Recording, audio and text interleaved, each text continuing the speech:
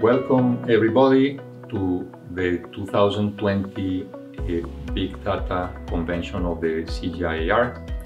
It's a pleasure to greet you virtually because, of course, given this pandemic, we were not able to come together, and there is tremendous change, a very rapid change in terms of the technologies, new technologies, remote sensors, artificial intelligence, the capacity to really amass great amounts of data and bring them in a very effective way to farmers. Digital transformation in agriculture is bringing the possibility to put in the hands of farmers tools and information to help them with planning, with pest control, with better agronomy, with access to finance, marketing, trading, etc. It's an amazing revolution that can help us move forward and meet a significant number of developmental outcomes in agriculture. And this is kind of the reason why the Big Data platform was conceived and creating, and we are seeing over time more and more results of the work of CGIAR scientists together with many partners across the industry. And this convention will again be able to showcase some of these important findings. So this digital transformation needs to be equitable.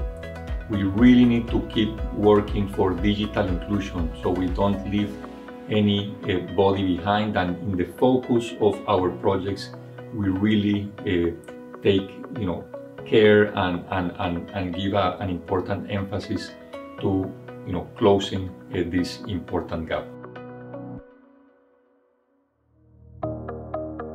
But this is not only about mobile telephones, drones, machine learning and all these other things. It's about balancing all these exciting gadgets with the needs of people. So that means that we need to address things like privacy, ethical concerns, and also how we can be inclusive. So how we can address the needs of the most vulnerable, such as smallholder farmers and also consumers. So therefore our work focuses on democratizing digital innovation. So that means that we work on tools by being with a real focus on inclusiveness and also collaboration. So one example is our work on citizen science, where we help with digital tools to make farmers and scientists collaborate together around trials to test new technological options on farms.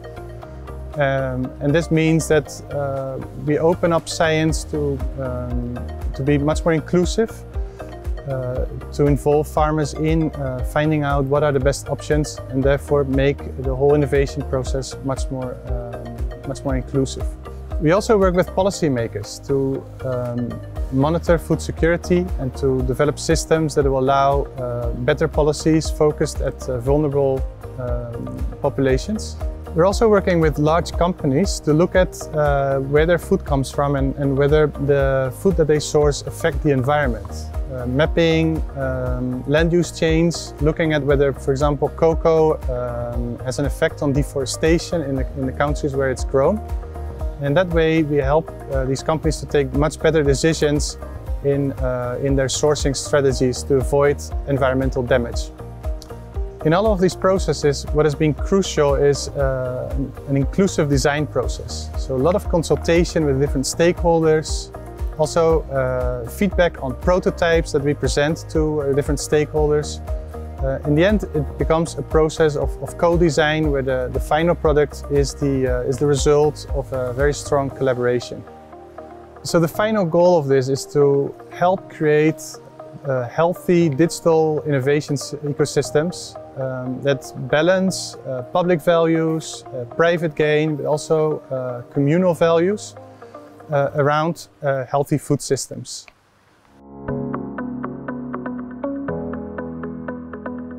So this has been the year of digital dynamism. As an institution, the Alliance, we've learned that we have to be much smarter about the way we use digital means to do our work. So we're just at the tip of the iceberg of what big data and what digital agriculture can offer the world. We see huge growth potential in a number of avenues. One is artificial intelligence is transforming everything. Everything that we do, the functioning of the food system can benefit so much from better leveraging artificial intelligence. The other game changer that we see is automation, and it's related. A lot of artificial intelligence behind it, but small scale automation to make field activity less drudgery and more efficient, more productive. 2020, we've just been on this steep learning curve, learning how to use digital approaches for our mission, but we're just starting. It's just a drop in the ocean what we've learned this year. We really need to be forward-looking, and that's why we've been supporting, not only for the Alliance, but for the CG more broadly, to develop a digital strategy so that we have a forward-looking agenda that puts digital squarely in the way that we operate as an institution, broadly. So we need to really work on three things. One is the capacity, right? We need to build the capacity of CGIAR researchers, the capacity of the centers to work on digital tools. Second, we need to be looking at the infrastructure. We need the right infrastructure to do these things. And then third, we need to work on the partnerships, right? As an institution, the CGIAR is not enough to deliver on the mission of, and really transform digitally. We need to be partnering up and looking to some of the real leaders in the field out there, both upstream in academia and downstream in terms of the amazing entrepreneurship that's going on in the digital ecosystem, and partner up and work with them so that we are, as an institution, much more digitally smart.